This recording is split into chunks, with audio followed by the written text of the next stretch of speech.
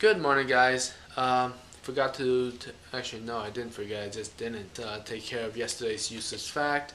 So I'm going to take care of it today. So yesterday I was supposed to do Eclipse, but that's going to be today's useless fact. Alright, so here we go. Ancient cultures may not have understood the causes of eclipses, but they were often able to predict them. The gradual appearance of a lunar eclipse led people to suspect that something was consuming the moon.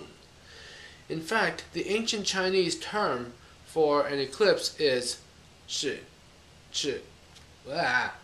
Okay, my Mandarin isn't all that great. Which also means to eat. The dark blood color of most lunar eclipses, plural, confirmed the idea that the moon was being eaten with blood spread across its face. By February 1504, the famed explorer Christopher Columbus had been marooned on Jamaica for several months. Though the island natives initially brought him food, arrogant Columbus alienated them so much that they eventually stopped.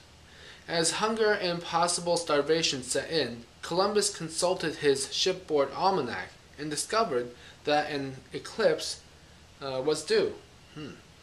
He called together the native chiefs and warned that if they continued to deny him food, then God would punish them with a marked sign in the sky. He would darken the moon.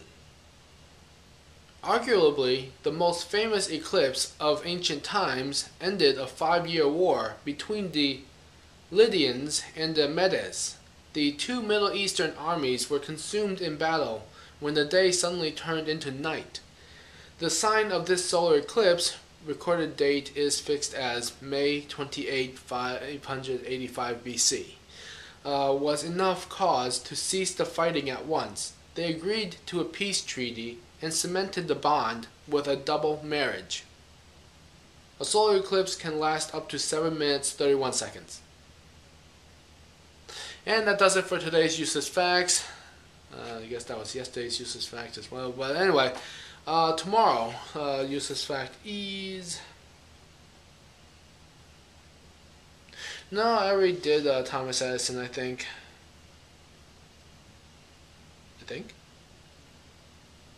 Did I?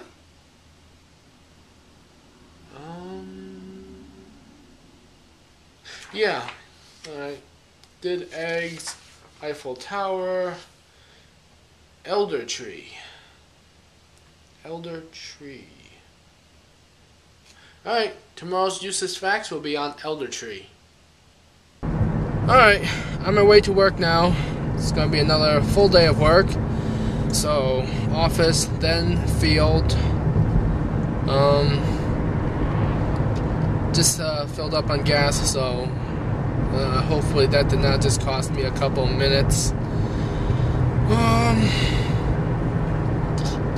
Kind of sucks that I started this job during the last week of the month, because my other job just called me this morning because it is the end of the month, which means, you know, end of the month sales. But I can't go in today. It's like I'm not used to the schedule yet, so, and I didn't get out of bed early enough to get ready, and I still got stuff I need to take care of prior to work, so yeah, just not used to the schedule yet. So, and with the way schedule looks right now, I think might even have to drop the old job in like a week or two. It's just too much, I think. It's like working at NCG, that's going to be over 40 hours as it is. And add in the my other job at the health food store. Actually, with NCG, it's over 50 hours. So, yeah, I'll just be really, really fried if I keep on doing both jobs. And on top of that, there's still Steampunk Studio. Haven't been able to factor in time for that yet. Right now I'm looking at least 60 hours a week of work. That's like a really huge jump for me to go from 16 hours of work to 60 hours.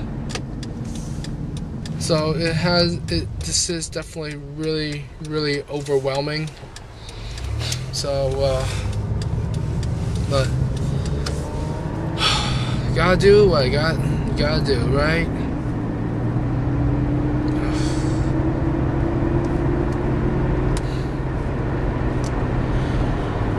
Anyway,